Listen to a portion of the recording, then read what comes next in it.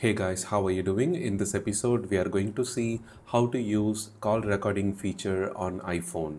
This is an upcoming feature with the official release of iOS 18, and right now this feature is available with the iOS 18.1 beta release, which is available only for iPhone 15 Pro and 15 Pro Max model.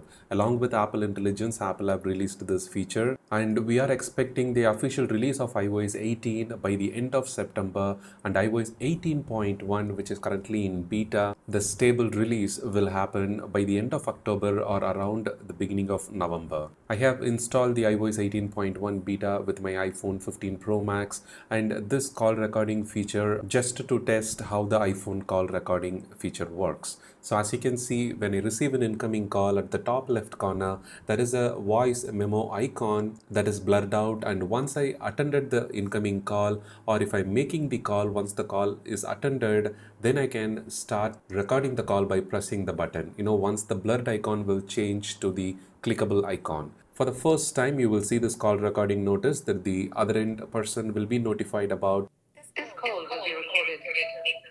call is being recorded, and the message sounds like this. Because most of the governments have restriction about this call recording application, and just a couple of years ago I think Google also removed the call recording applications from the Play Store. And it looks like Apple have kind of did some privacy checks in place and implemented this feature very carefully. And once the call is recorded, the transcription, and depending on the language, for English and certain limited set of languages, it will also show the transcript. When the call recording moved to the Notes application, it creates a new note in the Notes app. And otherwise, for the languages that doesn't support the transcription service, it will simply plays the audio. You can tap on the three dots within the recording section to access the share sheet and share it with WhatsApp, Telegram, or you can export it to Files app and you can move it to wherever you need. So this is how the iPhone call recording feature works once it's officially released.